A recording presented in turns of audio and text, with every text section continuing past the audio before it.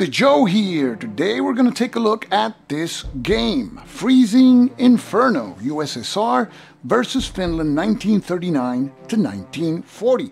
This is a game designed by Vukašin Nišavić and to be published through a Kickstarter campaign by Princeps Games. This is a two-player strategic game of the Winter War, the conflict between Finland and the Soviet Union.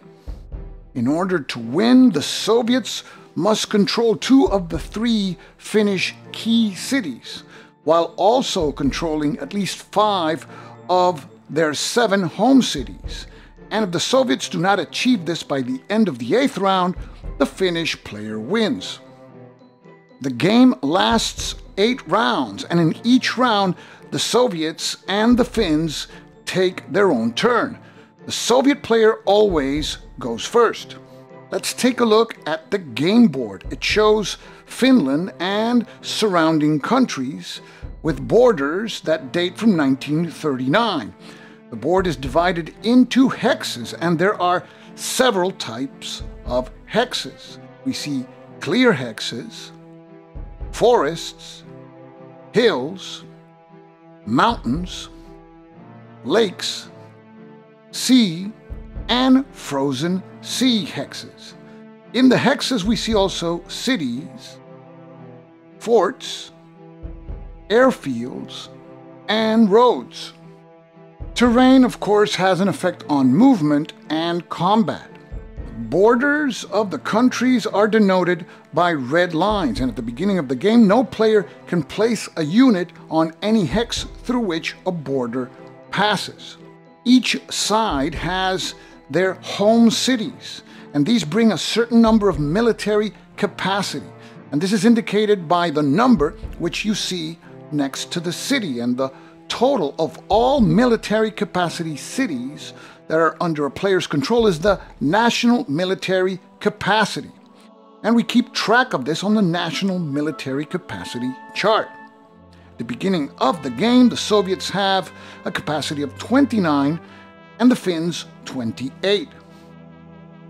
Now the national military capacity changes when a side captures enemy cities and also when it loses friendly cities.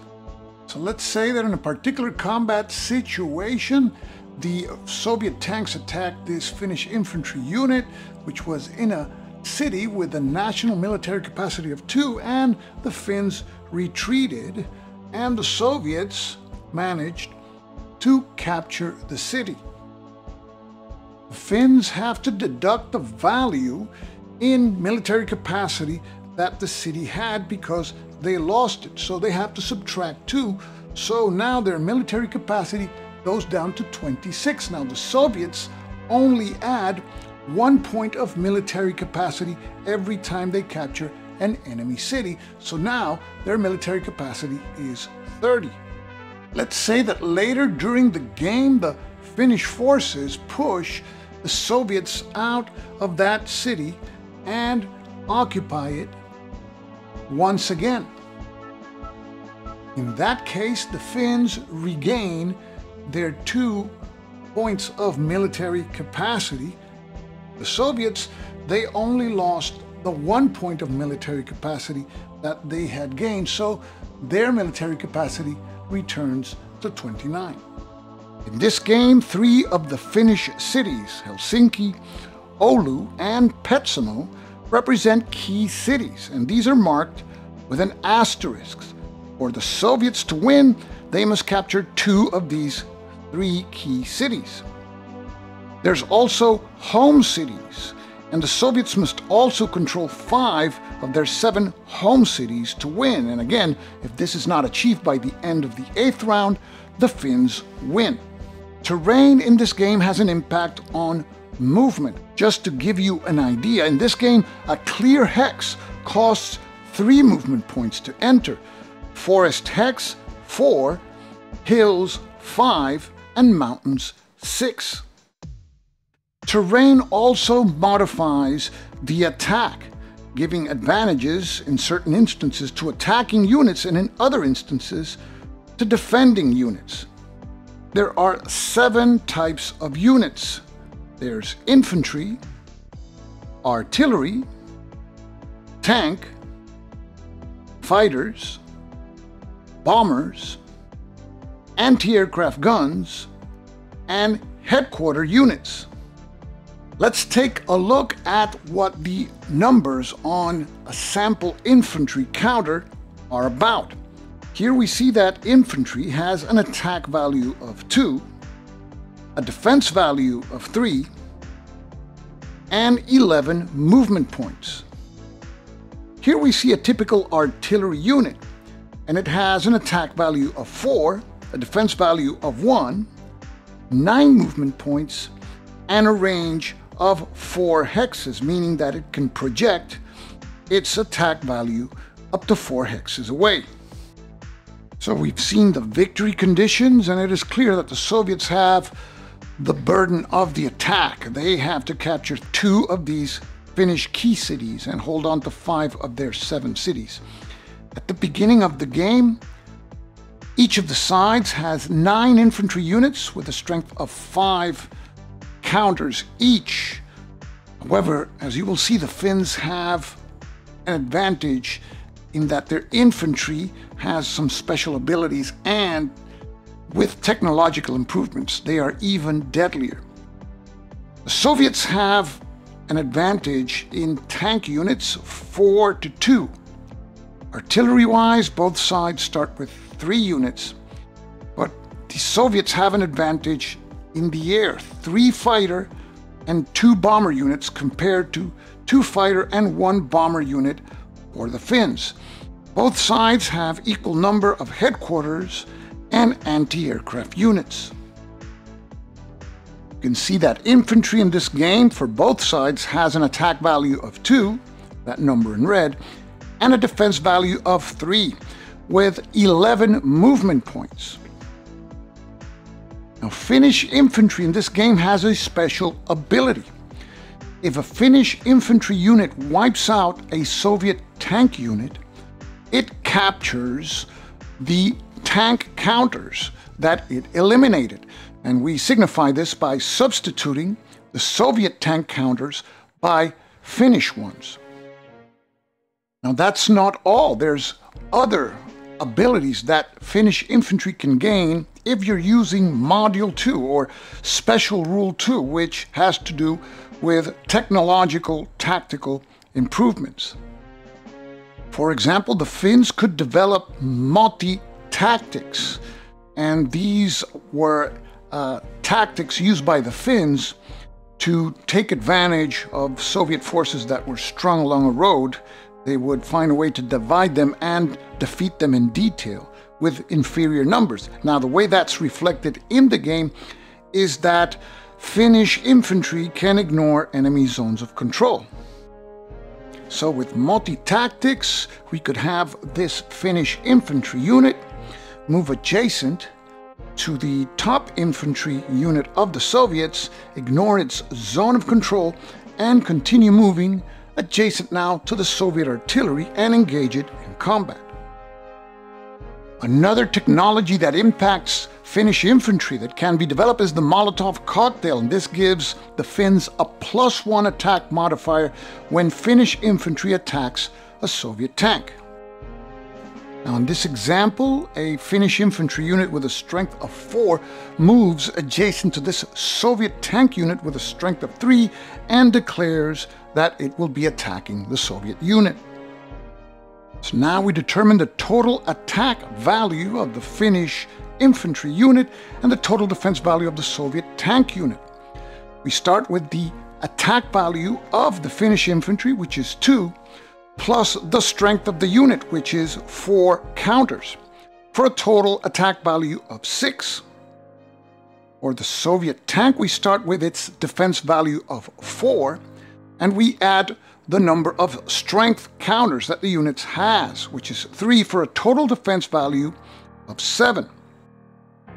So it's a total attack value of 6 versus a total defense value of 7. So now we locate the appropriate column on the ground-to-ground and air-to-air combat results table. This is, of course, a ground-to-ground attack. and we see that brown colored column there, 81 to 99%. That's where this combat will be resolved. And you see the ratio there, 6 to 7, which is the number of total attack and defense value that we just calculated. So we will be rolling a die and obtaining a result there. But before we do, we have to determine the applicable attack modifiers. And notice that the defending Soviet tanks are in forest. Here we see the attack modifiers that have to do with terrain, and this is the table that we consult when the defenders are in forest, hills, or mountains. And you see that when the defender is a tank and it is attacked by an infantry unit, there is a +1 modifier. And in that case, that favors the attacking Finns. And in this example, Finnish infantry has developed the Molotov cocktail improvement. So there is another +1 modifier when Finnish infantry is attacking a Soviet tank unit. Now the game includes various options in terms of the die or dice you want to use. You have to use a D8, that is a die that provides a result 1 in 8, and you have a standard D8 which is included. This one has 8 sides and each side has a different number. But there's also a custom dice with 20 sides that provides a result from 1 to 8. And in this one you have a 10% chance to roll a 1, 2, 7, or 8. There's another 20-sided die which has a 5% chance to roll a 1 or an 8, 10% to get a 2 or a 7, and 15% to get any other result. So you have to choose which die you're going to use. Let's say that we're going to use this die. And now we would roll on the 6 to 7 column, which we see there. And let's roll to see what the result of the combat is. And the roll is a 3, but we apply the +2. That is the +1 for the terrain where the tanks are, which is forest, and the +1 for the Finnish multi-tactics. So we would have a final result of 5, and that is, on the attacking side, nothing, but the defender suffers a no offensive next turn result. So now we place this marker, no offense next turn, on these Soviet tank units. And what this means is that those Soviet tank units cannot play at all during the next turn. They cannot move, they cannot attack, they just sit there for 1 turn. And the Finns can also develop the White Death Sniper advancement, and this gives them a +1 modifier when Finnish infantry is attacking Soviet infantry. Now, these are technology improvements that the Finns can obtain by spending military capacity and then rolling to see if they are developed or not. For the Soviets, they also have their unique set of technology improvements. They have the B4 203mm howitzer, and this increases the range of Soviet artillery by 1 hex. They have the KV-2 tank, and this provides a -1 attack modifier for Finnish aircraft when they attack Soviet tanks. And then they have the Aerosani KM-5, and this increases the supply range of Soviet units to their headquarters from 7 to 9 hexes. Now, in addition to technology improvements, which are unique for each of the sides, there are 3 improvements that are common: meteorology, espionage, and sabotage. So at the beginning of the game, the players start with no national military capacity being dedicated to any of these technological advancements, and the players can spend military capacity to increase their chances of successfully gaining one of these advancements. For instance, if the player decides to go for the meteorology advancement, he has to pay 1 military capacity for each level on the table and then roll a die. And the minimum level that you have to achieve in order to be allowed to roll a die to see if you achieve the technology is level 3, and that's the row that is in green. So let's say that the Finns spend 3 military capacity in order to move the marker on the meteorology track to that number 3 row. And for this purpose, the Finnish player spends 3 military capacity in the form of these money chits. And the Finns also want to have a shot at developing multi-tactics. And notice that technology improvements cost 3 in military capacity for each level. So let's say that the Finns want to reach level 3, so that costs them 9. So the Finns spend money tokens totaling 9 military capacity. Now let's say that the Finns have spent a lot in terms of advancements of relating to technology, so now they won't spend any more this turn, and now because they achieved level 3, they can roll a die for each of the improvements. We see the chances of activating the advantage depending on the level where the marker is. We have both markers at level 3, so we need a 4 or less. Now this is something that should be on the technology chart there, the range or the specific number or less that you need to roll for success. Okay, so let's roll to see if we obtain any of these technologies. We start with meteorology. We need 4 or less, and the result is a 4. So we obtain meteorology. And now we go for multi-tactics, and we also need 4 or less, and the roll is a 7, so that's a failure there, but we did obtain meteorology. And meteorology gives us the ability to take a look at the next weather conditions for the next round, and this lasts throughout the game. Here we see the temperature and weather condition tables, and in this winter war, of course, both of these factors are critical and have profound effects on the game.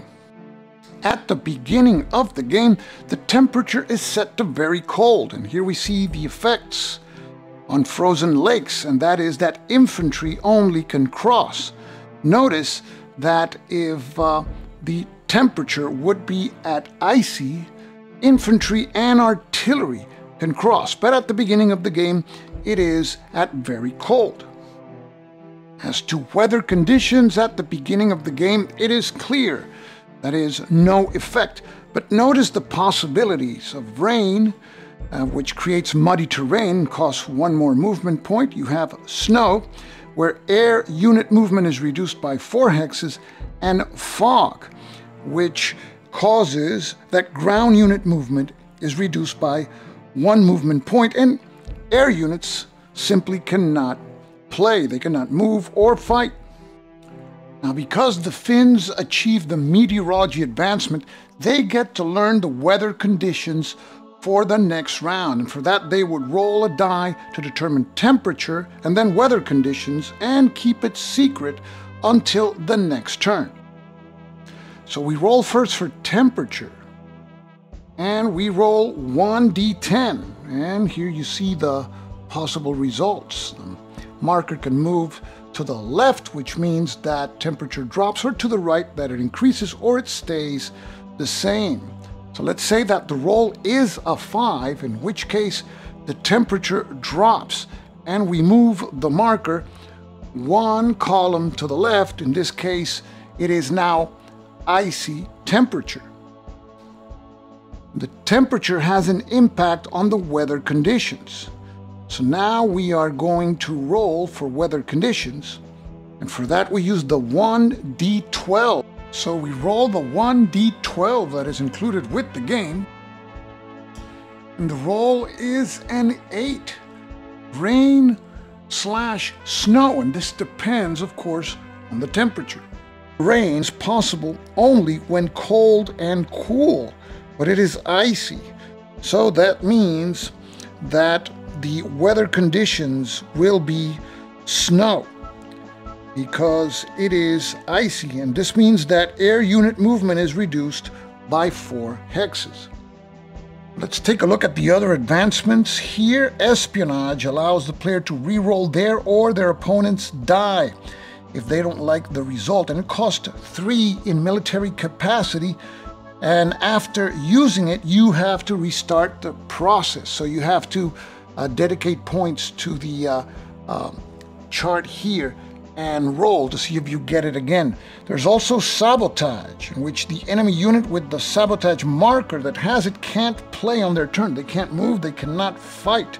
It costs 3 military capacity, and again, after it is used, the player has to restart the process by dedicating military capacity and rolling on the chart.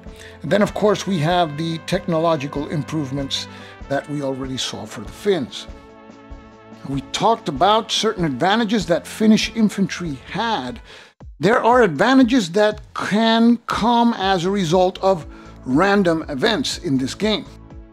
Now, random events in this game come in the form of calendar cards. What are calendar cards? These are cards that are placed in a certain order based on the round to which they apply. You see that these 3 cards have the Roman numeral 1. These are the calendar cards for round 1, for the first, let's say, turn in the game. At the beginning of the game, the players secretly and randomly choose 1 card for each of the rounds. So let's say they choose this one for round 1. So when round 1 is about to begin, we flip that card and we determine the event. This one is the Soviets reach the Mannerheim line, and you see historical background to the event's effect. And here it is that the fortification hexes now cost 4 movement points to enter instead of 3. So this is going to make the Finns pay 1 more movement point if they want to place units in fortification hexes. Now, this could have been the card, but also this could have been the card instead. Bombing of Helsinki, which would give the Soviets a +1 attack modifier for air units when attacking a city hex. So notice these are pro-Soviet events because the war is starting and the Soviets have all the advantages. And here we see the Soviets took Petsamu, and this gives an attack modifier of +1 to Soviet infantry. But only one of these cards will be secretly selected and revealed when round 1 comes about. But you have cards for each and every one of the other turns. So you're never going to be certain as to what events will apply. And this, of course, is another circumstance that gives this game more replayability, because you will never draw the same calendar cards for each game that you play. Now, at the beginning of the game, the Finns have 2 tank units, and the Soviets have 3, so they have a slight advantage in the number of tank units, but Soviet tank units have a special ability. The Soviet player can remove the tracks of his tanks and have them run on wheels. And for that we use this marker. And the marker, to signify that a unit of tanks is running on wheels, is placed underneath the stack of strength markers as so. And a tank running on wheels has a movement allowance of 20 movement factors instead of 14. Now there is a downside. Tank running on wheels has its total attack and defense values halved with fractions rounded up. So this particular tank, which has a strength of 5 and an attack value of 5, normally would have a total attack value of 10, but because it is running on wheels, the total attack value is 5. And the total defense value, which is 4 for the defense value plus 5 for its strength, 9, is halved and rounded up also to 5. At the beginning of the game, each of the sides has 3 artillery units. Artillery units have the ability of firing at enemy ground units which are up to 4 hexes away, as denoted by the 4H printed on their counters. Artillery units move and fight differently from infantry and armored units. And to give you an idea, let's say it's the Soviet player's turn and he is moving his units and conducting combats with the units too. In this game, all movement and combat is done individually by each unit. It is always one unit attacking another unit. So let's say that this Soviet infantry unit is moved, and it is moved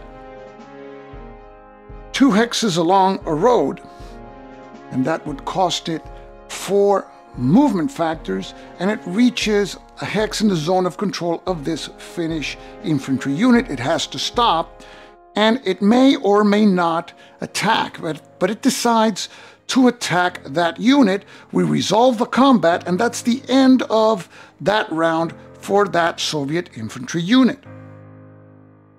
Artillery units work differently. If they move, they cannot fire, but they can fire and then move. So let's say that this particular artillery unit fires at the Finnish infantry unit in the woods hex, which is 3 spaces away. And let's say that it was lucky enough to eliminate 1 strength counter. Now the artillery unit can move, and it moves 2 hexes towards the Russian home city there. And now, of course, the artillery unit has the protection of the zones of control of the Russian infantry units that you see here. Now let's go to the air units. At the beginning of the game, the Soviets have 3 fighter units as compared to the Finns 2, and they have 2 bomber units and the Finns 1. So the Soviets have a clear advantage of air units at the beginning of the game. Now, air units have to take off from airfields like the one shown here, and air units have a particular hex range, and this particular Soviet air unit has a range of 14 hexes. That means the 14 is the total range, so this particular unit, for example, could fly 7 hexes away to attack a Finnish unit and then fly 7 hexes back to land in a friendly airbase. Now, fighter units have an attack value of 4 and also a defense value of 4, as shown here. Bomber units, of course, have a higher attack value, 6, and a defense value of 2. And in this game, there is air-to-ground combat in the way that fighters and bombers can attack ground units. There's also air-to-air combat in the way that fighters can intercept enemy fighters or bombers that are attacking ground units. In this game, players set up their units secretly using these sheets that come in a pad. You write, for example, an I for an infantry unit, T for a tank unit, and B for bombers, F for fighters, AA for anti-aircraft units, and HQ for headquarters units. Then after both players have secretly plotted where their units start, they reveal their positions and set the units on the map. We have a sample setup. We see the Soviet forces along the main front, which is to the north of Leningrad, and their objectives here are to penetrate the Mannerheim line and take those cities that you see there. That 2-valued city is Viipuri, and in the final version of both maps in this game, they will have the names of the cities. And we see here now the Finnish forces that are facing in the main front. We see Finnish forces to the north that are giving up some terrain in exchange for the protection of woods. The Soviets have some air units nearby, tanks ready to advance on the roads, and artillery ready to bombard anything within a 4 hex range. The Soviets go first. So they have the burden of attack, and we see here all the Soviet forces deployed with the Finnish forces trying to defend in depth and contain the Soviets without losing many of their points of military capacity. You see that the Finns have many cities with a value of 2. Soviets, on the other hand, cannot leave unguarded their own cities because they have to control to win at least 5 of their 7 cities. The first turn, you can expect Soviet air units like the bomber unit you see there and here near Leningrad to be conducting bombing missions against the Finnish forces that are close to the front. But the Finns have fighters that may intercept these missions. Finns also have tank units in central positions to act as reserves to plug any gaps. And they have their own bomber force, just 1 unit in a central position also, just in case they need some offensive punch. Now there's people that voiced some concerns about this map being too colorful and not very wargaming. And Princeps Games will publish the game with this map, and on the back side of this mounted map board there will be another map, and one that looks more familiar to wargamers. And I only have the PDF to show you, so here is that other map. Personally, I don't have any problem with this map. The only thing I don't like about this map is that the lakes are too rounded, but that's a minor quibble. I can easily play on this map as well as the other map that will be available. So, I hope that this video has given you an idea of the flow of this game and what the game has to offer. Freezing Inferno. Kickstarter campaign starting October 25. And this is Stuka Joe signing off for now. Thanks for watching.